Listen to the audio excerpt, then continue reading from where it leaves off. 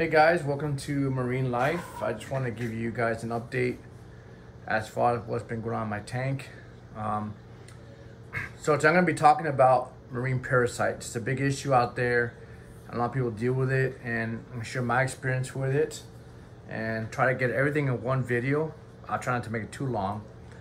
And excuse the wiring still up in the seat, and I haven't finished wiring the tank up.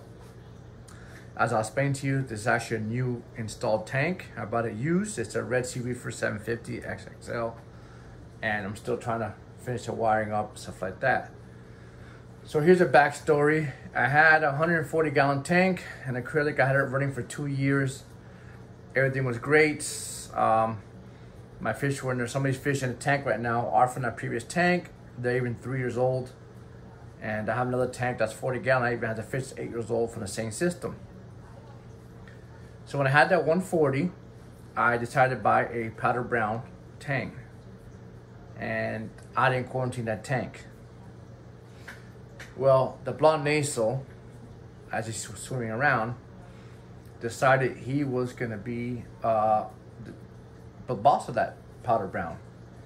Well, he stressed that tang out so bad that apparently the powder brown had velvet, which an ick, who knows, bunch of other stuff, and I'll get to that now. So I pulled the powder brown out one day, and he got, destroyed pretty bad. So I did what everybody recommends, which was pull all the fish out of the tank. I had 9 fish, and I started quarantining everybody. Only 4 out of the 9 survived. The fish from that system that survived are the blonde nasal, the purple tang, and who else in here? That's pretty much it. And from this intent, the 40 gallon breeder has my hawkfish that he survived as well, and he's in another 40 gallon breeder. My wife likes him, so we put him in there, and he's 8 years old and he survived it. And a lunar wrasse also that I traded in because he ate the black mollies that I had, and I'll explain to you in a second. So the Murray wrasse actually was a trade-in for that lunar wrasse that you see in this tank right now swimming up in the corner up there. So anyway, so 2 of the fish in here are survivors from that breakout in that tank, and they were quarantined. Okay, so we started a 76-day period, right? Which is what they suggest. I actually went 90 because during that process of quarantining, I had 2 quarantine tanks. 1 quarantine tank did not make it, obviously. The other quarantine tank that had the purple, the blonde nasal, the lunar wrasse, and the hawkfish all made it. My other tank that had my chromis, it had my beautiful 8-year-old clownfish and another baby clown that I got from somebody. My Tomini tang, and I think that was pretty much, I'm probably missing. Oh, my cardinal, that he was about 9 years old. He passed away. Well, the chromis was actually 9 years old as well, and he passed away as well. So I lost about 5 out of my 9. So the hawkfish, the blonde nasal, the purple, and the lunar wrasse, which I traded in, and the hawk all survived. So 4. So I started buying new fish during the process to quarantine. So when I got the tanks, 76 days, it would be fine again. So I bought the mimic tang you see in here, and I bought a powder brown again that I'll get to him in a second, and I quarantined. So I ran the fish through copper, general cure, finished everything 30 days out. Then I decided, I saw some of the powder brown or the mimic tang. He was itching on the sand despite the fact that he'd been through medication. So I decided to, which is a 40 gallon breeder, so I had no corals in at the time. So I decided to do what they call hyposalinity. So you can imagine my tanks at this point have been through copper, general cure, and not to mention a hyposalinity treatment as well, which is 30 days. They went longer than that. So I put everybody together in a tank. They were kind of tight for the time being, but you know what? It got rid of the fluke. So I went through the 30-day period of the hypo, and busting it back up. And I started adding fish back into the 140-gallon tank that I had. I can show a picture of it. Well, the blonde nation, despite being together in a 40-gallon breeder, decided that he didn't like the powder brown being in a big tank. So he started going after the powder brown. No issues for a while. Eventually what happened was that the powder brown got so stressed out that it developed bloat, I guess. It kind of, he got backed up and he wouldn't eat, and his stomach got so massive that it looked like it was like super fat, but he wasn't eating anymore. What happens with the blonde nasal is not that he's actually attacking the fish all the time. He gets very food aggressive when you put nori in the tank, right? So if you notice in the tank, I have clips on each corner of the tank, and that's to avoid for him swimming from, because he literally will patrol one side to another. And people say, well, you should have got rid of him. My wife told me, oh, get rid of him. And I thought about getting rid of her, and I've had her for over 3 years already. So it crossed my mind, but here's my dilemma about not getting rid of her. Tanks are naturally aggressive fish, and if you see my tank, they actually get along pretty well. They bicker from time to time, but it's not something where they keep, going after each other. If I take that blonde nasal out of the equation, my whole theory is who is next in line to become the boss in the tank. So my thing, it could become worse. So in theory, if I keep the blonde nasal in there, perhaps I would, keep something from a higher reign coming up into the system and just kind of keep the piece the way it is, because it's kind of hard to keep these multiple tanks, especially if you notice I have a pot of blue, an Achilles tang, purple tang, and those are pretty known as probably aggressive fish. You can get in there. I mean, and you can see that not much is getting, there's no chasing. I mean, there's a little bit of sparring, but nothing out of the, what you see, normal, situation. And it's normally, I guess, some type of fighting going in there. Anyways, so when I took the powder brown out, it was kind of like half, dead already. I didn't think I'd make it, so I was able to pull it out one night because it went to the corner and lights were shut off. So I quickly swiped it out.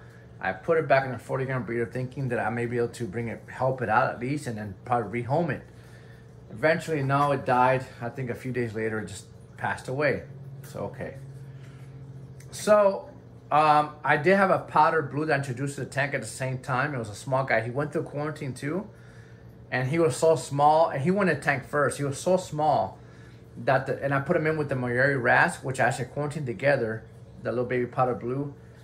So at this point, I got the 3 powder blues to get the right one. Long story, but anyways. So when I put that baby powder blue in there, he did not make it. Literally within days, he freaked out, because when I put the other tanks into the tank, after the 76-day period, which actually turned to 90 days for me, he couldn't take it.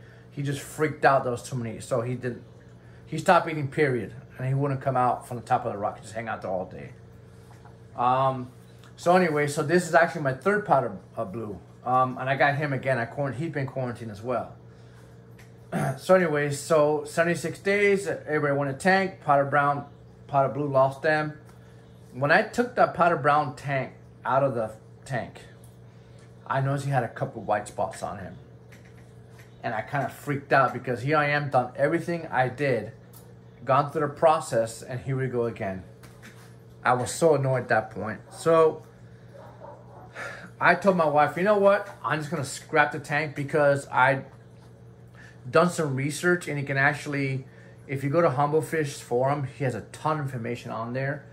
So what came out during this time is that apparently if you go through a 90-day period, but in the rocks, if you have some dead spots in your tank that's not being blasted by power heads, the parasite can actually be dormant there for that long term. It's like, crap. So I freaked out. And I told, I said, you know what? I must have something in my tank again.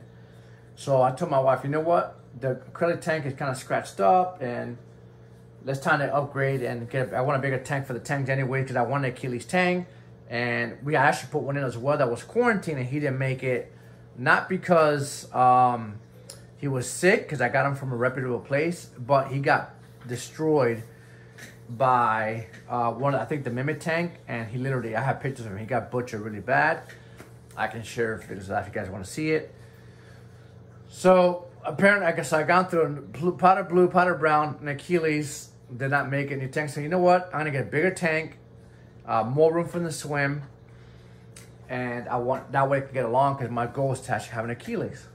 Okay, so when I got this tank set up, and I just got this tank set up September 17th of 2020. So this is really what today's, so it's only been like it's been over 30 days. So I set the tank up, I got everything going fine. I got another Achilles tank, quarantine again. First, I thought I put him in the tank first.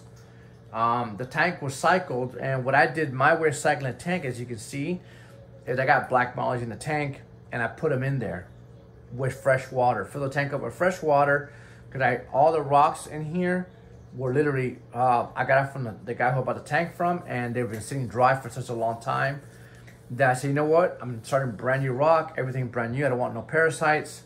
Okay, so when I set the tank up, black molly started fresh water, I converted to salt water, and I used them as for an alert system. Okay, so 3 weeks went by, I dosed the tank with nitrogen bacteria, everything's fine. Well, I had my Achilles tank showed up, the new one, they replaced him for the other one, and he made it almost a week, and he died. Don't know if my parameters were bad, or it wasn't bad, actually it was a brand new tank, but I tested the water, I had no ammonia in it, I had very low nitrite in it, so I don't know what was it that he just did not make it. So I was really just pissed off because that was my second one, and they're not cheap. And so far my tank, everything was good. As a matter of fact, in the process of the Achilles tank being a tank, I kind of freaked out. So I threw in 2 of the rocks that were my 40-gallon breeder into this tank, thinking, okay, if anything happens, the black mollies are alert, and they would tell me first that there's something wrong in the tank, and I could just not put everybody that's been going through quarantine at this point again, that something happened. So I put the rocks in with him. The black mollies showed no signs of any parasites or anything like that. I didn't see anything. I did 2 rocks. Okay, everything's fine. So after he died, I just started adding my other tanks that were in quarantine for like the 5th time again back into the tank. No problem.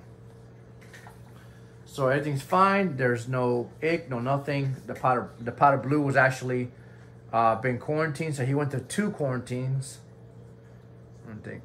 No, he just went through 1 quarantine. I'm sorry. I got him in the middle of breaking the other tank down. I didn't have him yet. So this is my 3rd powder blue, and he quarantined fantastic. He was great. And he made it great. I think he didn't make it to the 76. I'm trying to remember. I don't remember. Into the 140. I don't remember if I had him in that big tank or not. But he did go. Anyways, he went through quarantine. He did fantastic in quarantine, actually. And actually, he did go through the 140. And I pulled him out. When I put everybody else to change the tank out, he went back. Oh, that's right. He did. He went through quarantine again with the purple. And him and the Murray Raz, all 3 went same quarantine tank. And the other quarantine tank I put in my my clown female. That's a replacement I have from the other one. She's a Nebula clown. And my wife picked up a Mocha Gladiator clown to replace her. May have passed away. I don't know why.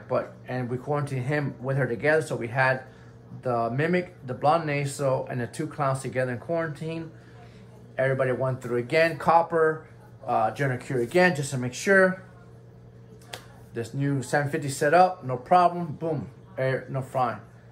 And I found this little, they're gonna get another Achilles tank, and I found this guy, my local LFS, and that local LFS that I have, he's been in the tank system for 2 months. They couldn't sell him. I got my great deal on him because he's been this a long time.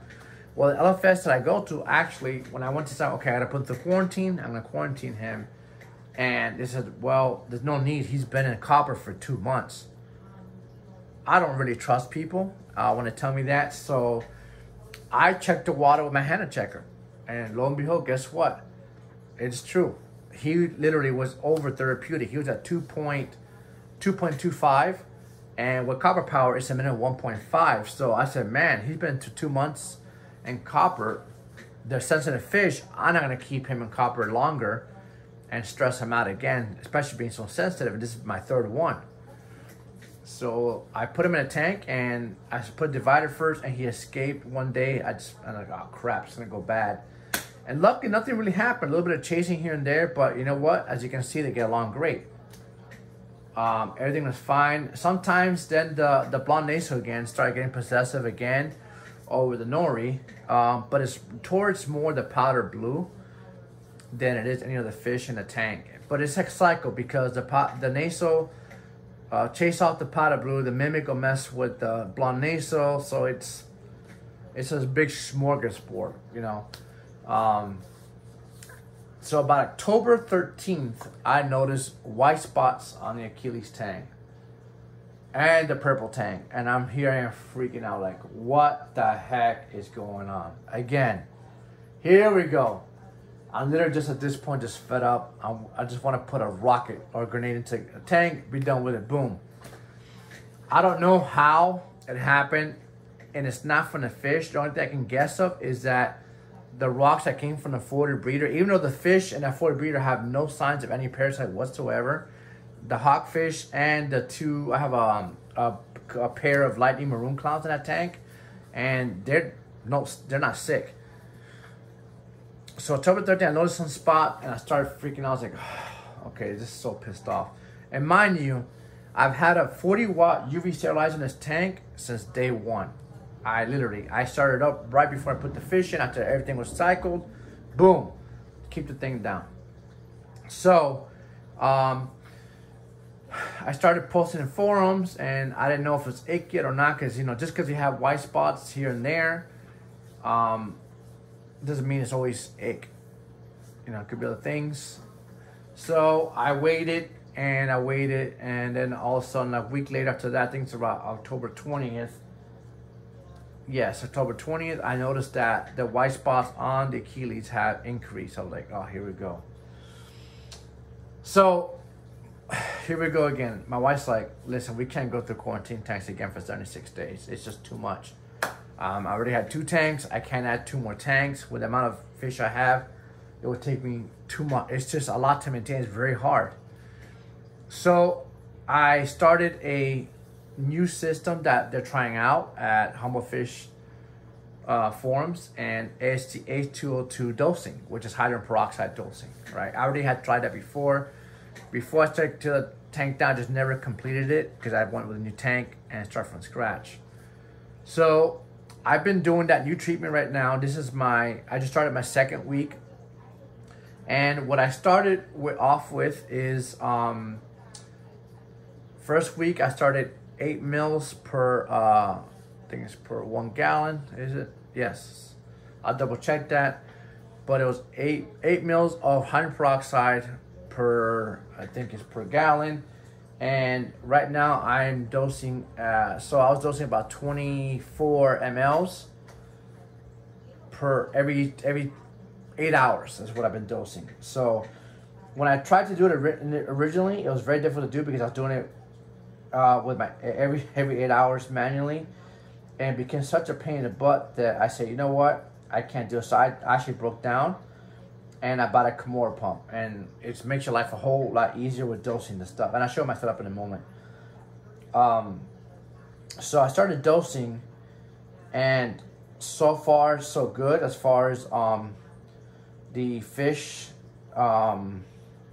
keeping alive. And you will see that I still have signs of ick in it, but at the same time, everybody's really just healthy. And I'm sorry, it was 1 ml per 8 gallons every 8 to 12 hours, right? So I do it every 8 hours. So it's 1 ml per 8 gallons of hydrogen peroxide the first week. And so as you can see now, I'm gonna take the camera a little bit closer to you so you can see that the ick, you can see ick exactly on the Achilles tang, and I show my setup. So before I go into that, just say a little bit. So right now, this is my second week, and second week I'm actually doing, I increased it to 1 ml per 5 gallons. So I'm doing 40 mLs every 8 hours, right? And in the third week, it goes to 40 mLs 8 hours, and then for 6 hours straight, you'll be dosing. For me, I'm gonna be dosing 4 mLs every 20 minutes. So, and that's the regimen. It has to be a total of 6 weeks, and my goal is to see if it works to eradicate the ick by doing a system in combination with the hydrogen peroxide with the UV.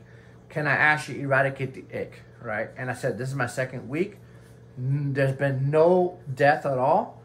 There's still signs of ick on the fish, as you'll see, but everybody's still alive. They're eating very well, and I'm feeding a lot. You saw the mimic now scratch. I do feed heavy. I feed nori every day. I feed some PE pellets, a few in there. And at nighttime, I just I throw the tank. I throw frozen food with the Brightwell amino acid vitamins in there. So, because, you know, even though immune system is good to build up for them to fight the ick, my whole end game is just to pretty much eradicate the whole ick. Can it be done? I don't know. And this, again, this is not me that's saying it. This is just going through Humble Fish's forum, and this is something they're trying, new experimental that they're trying. There's been like a 50-50, I guess. It has worked for some people that they have managed to eradicate everything using this system. So we will find out the end game. That's why this video, to help other people manage this. So let me take you up close now, and I'll show you the Achilles tang that you can see here. That he's very friendly, so he's easy to record. So you see little spots on him there. And you can see nobody else is really visible because it's not black, but I mean, obviously if he has it, they have it, but he's the most visible one. They want to eat. So my purple tang. So my purple tang did have spots on him, but if you notice something, he's literally completely clean. There's no visible white spots on him at the moment. So for him, it has. And the clown's never shown anything. So neither did my black molly. So what I did for my Kimura pump, excuse my wiring again because new tank. So see my Kimura pump there, and the dose of hydrogen peroxide bottle, and I had a line going into the tank.